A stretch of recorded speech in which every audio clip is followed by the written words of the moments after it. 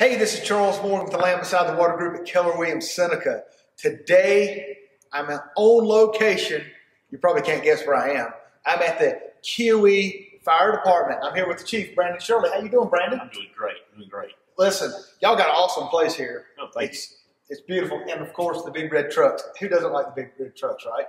We're all big kids. Absolutely. Listen, I heard y'all got something coming up for the holidays, and I don't want to spill the beans, but I'll let you do that, Chief. Man, we are so excited. You know, Santa Claus, this time of year, Christmas, it is really hard to get that dude. He is booked up everywhere. So we started a year out working with his calendar, and we're going to have him here at the fire department November the 30th, Saturday, November the 30th, from 11 to 2. And he is going to be here making pictures with kids, getting Christmas lists from the adults.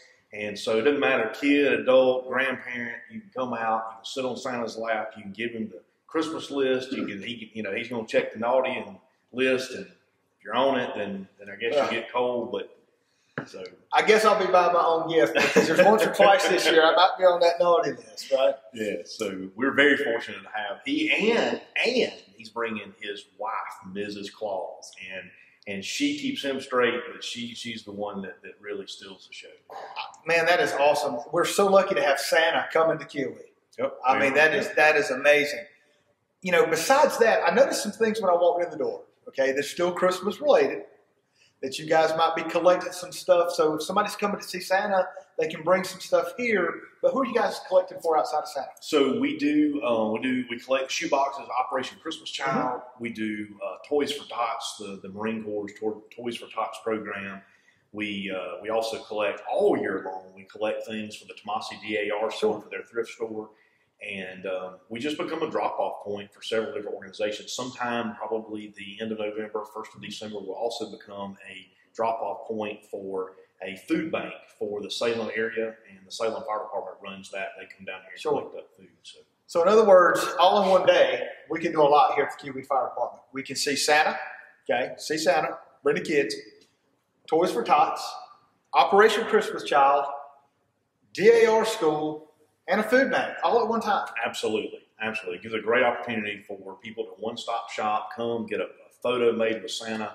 We'll email those photos to you so you have them to email out to grandparents or to other people. And then you can drop off your canned goods. You can drop off an extra toy, a shoebox, or whatever. And it's a great place to just to do it all at one time. Well, Chief, I appreciate you taking some time with us today talking about Santa. I've got to ask you, I'm in this nice facility. I see these nice clean trucks. What can we as a community do to help you guys that serve our community in the fire service out? I mean, is there anything we can do to fire safety or anything? What can we do? Man, the biggest things around this time of the year is one thing is cooking safety. We talk about that a lot. You know, you're frying turkeys, you're out there cooking things for Thanksgiving, cooking things for Christmas. Be aware of that. Smoke detectors, make sure you're changing your batteries, make sure you have working smoke detectors. If you don't have one, stop by your local fire department, whether it's here or one of the other stations, and those guys will help you out get a smoke detector.